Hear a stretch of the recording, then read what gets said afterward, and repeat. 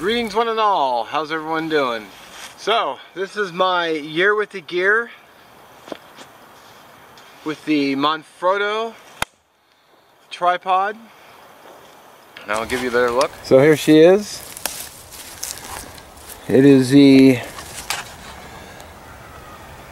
Manfrotto 290 Xtra. It has been a great tripod. I've enjoyed it very much. The quick adjustments are very easy to use.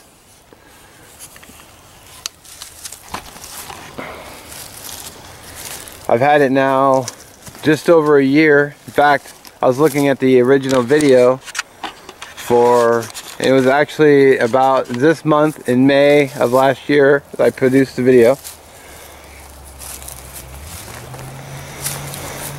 It has an adjustment for up and down here. It has an adjustment here for side to side. It has a little, yeah, I forget what it's called now. Level that shows you how level it is, which is very helpful.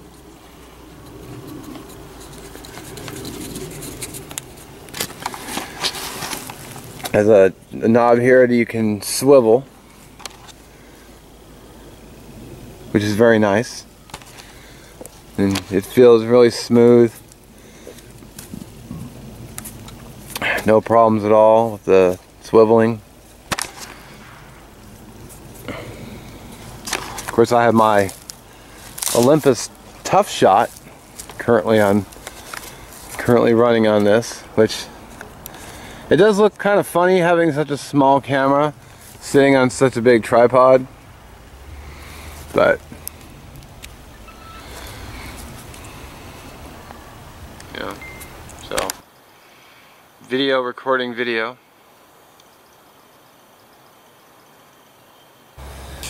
Now, one thing you can do as well, if you can also push these little tabs in, and you can extend these legs out really far down,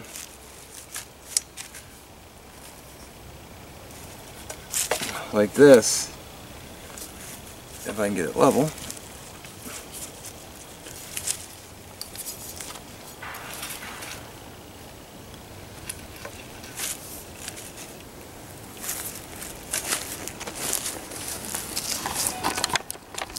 Kind of like this.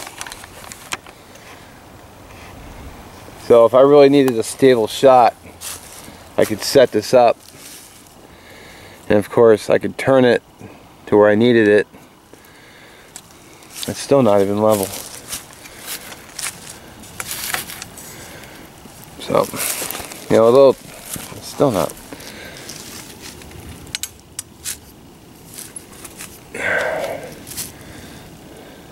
There we go.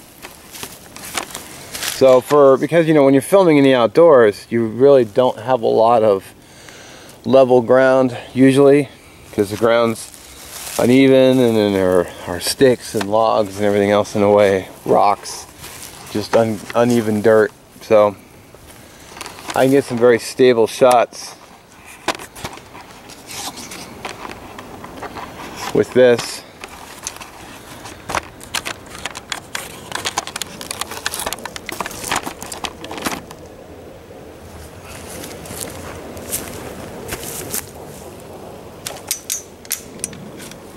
And once you pull them back into position, you may have heard it, it'll just click back in. Typically for the stable shots, I'll just unclick this here, unclick the fast release, and just adjust it. I'll usually will just do this and just get it as straight as I can, and just lock them down.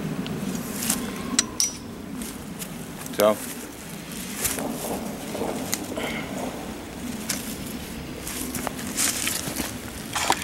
Of course, for filming, I've been using the Ultrapod, which my buddy Oregon Mike gave me. So it's a very simple little setup. when I do those coyote shots, when you're walking along with the camera in front, maybe I'll actually do one here shortly. I'll use this and I'll just put it over the stick and then just Velcro it down, and then I'll just turn the camera around so I can film while I'm walking along, which I might actually show you how I do that just as part of the video, just because, you know, you might find it interesting.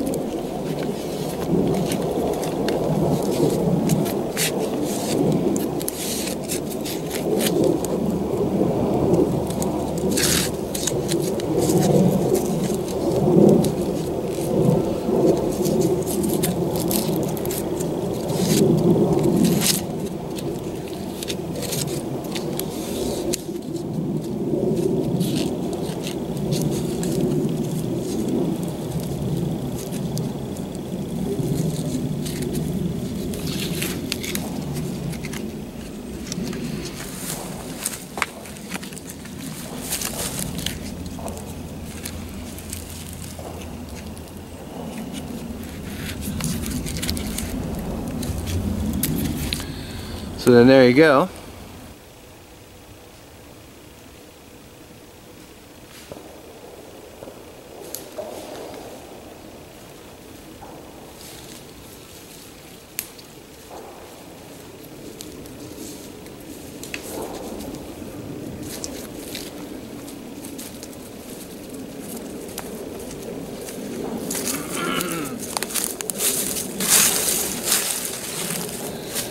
That's how I do that.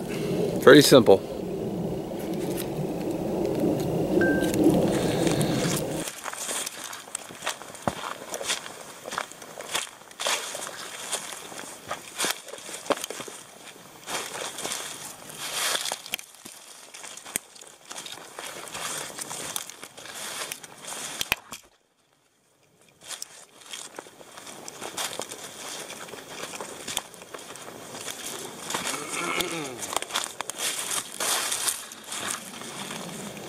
So another feature I really enjoy about the camera is the fact that I can take it all the way up.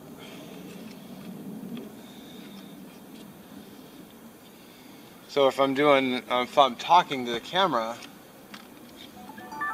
for example, I don't have to be staring down at the camera like I would be if I was filming on like an object like this concrete block here. Be nice.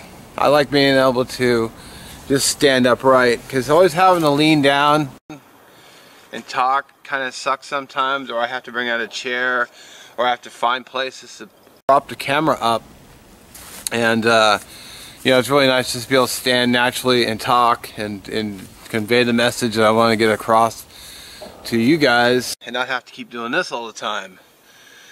So, wow, editing is gonna be fun. Thanks, Bugs. I think it's time to bust out the bug spray.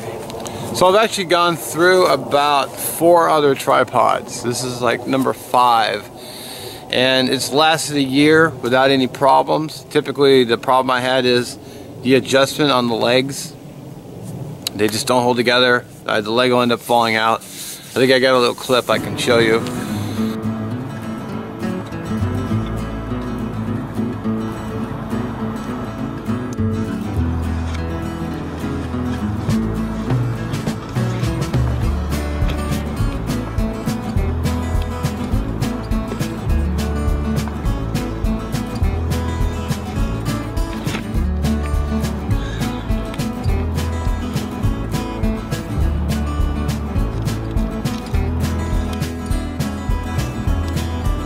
Just, you know, I mean, yeah, it's $150, but if you think about it, you know, I spent 30 bucks on 4 tripods. So 30 at 4 times is what, 120. So for just, you know, that's money just thrown away on stuff I end up just throwing in the garbage, because I put some tape on it, but you know, I mean, then I can't adjust the legs at all. The legs are fixed because they're taped in place. So, you know, there you go. So it's a little heavy, but you know, when you pick it up, you can feel the quality. I've been very happy with it. Yeah, it's kind of a pain in the ass to carry at times, but you know, you do what you have to. Gotta do what I can to bring you guys videos. So, excuse me. As always, I appreciate you watching. And I'll catch you in the next one. Check out Bruce's channel. I'll link below for you. And then I'll link the original video a year ago for this down in the description as well. So, have a good one.